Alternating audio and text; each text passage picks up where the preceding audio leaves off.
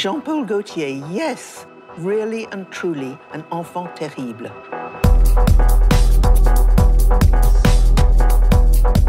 As fashion reporter Suzy Menkes, I believe I have been to nearly every single show. The crazy moment when men came out on stage wearing women's clothes. The idea of models of different cultural backgrounds, perhaps that's the most important of all.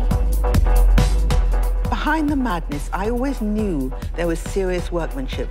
Jean-Paul's Haute Couture was as superbly made as it was imaginative. Let's hear what he now has in store.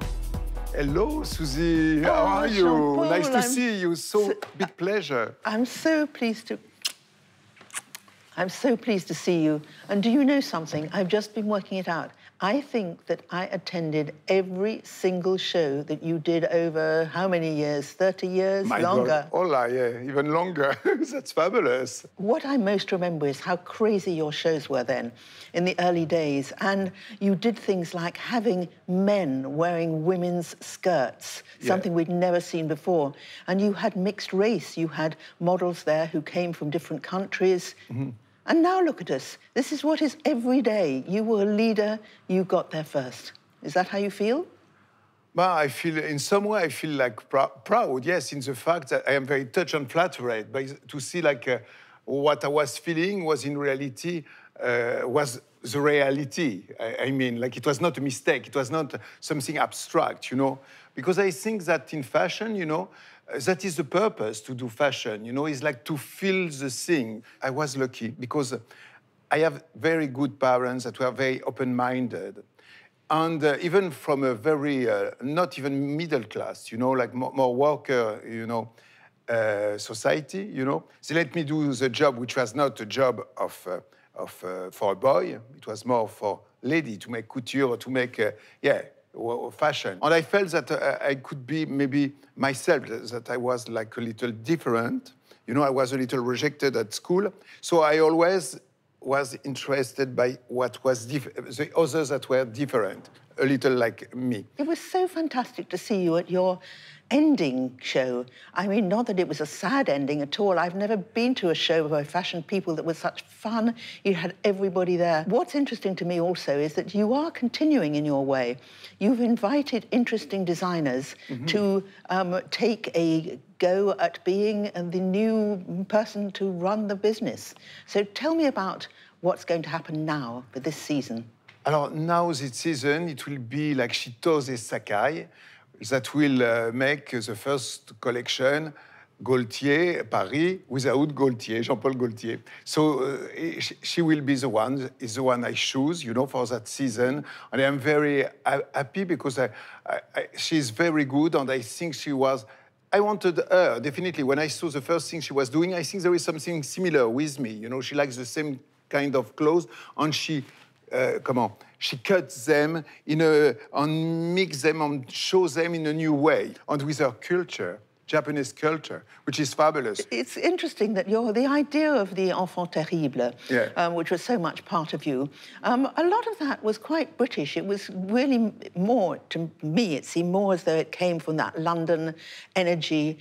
And yet there's the other side of you that, I don't know, is it that you were always a little bit of a bad boy inside, or is it something, a game you played?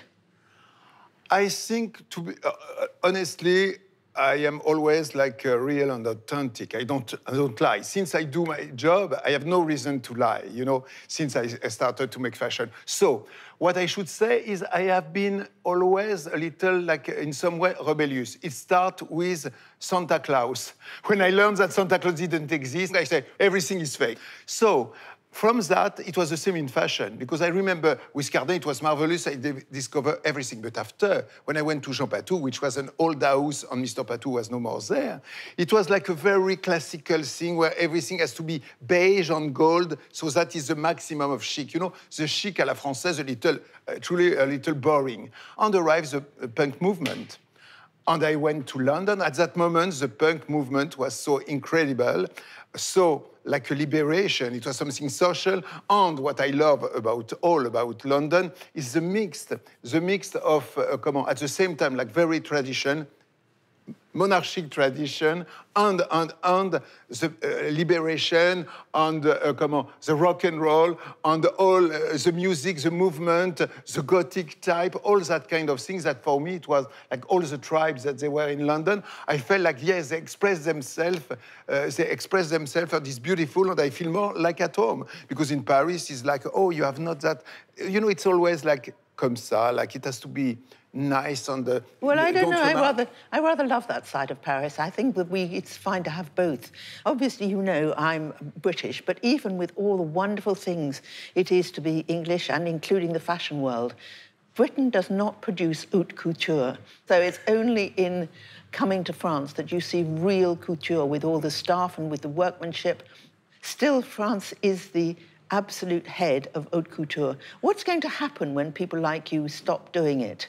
Do you think there's a future for it, always? Yes, I think always there is future. Something else, it will come in another way, maybe. I think, anyways, there is like a lot of things that have to be renewed. Everything with what happened just now, I think it's a moment where everything can be rebuilt. So, Jean-Paul, my big question is this. What are you going to do next? You have so many ideas, extraordinary ones, of all the things you've done in the past and what you want to do now. So now you've got all this time on your hands. You're no longer having to do 20 collections a year. So what are you going to do? What's going to be the Jean-Paul Gaultier next step? You know what? That because also of the English, you know, I will be jury of Dance with the Star. Really? A jury.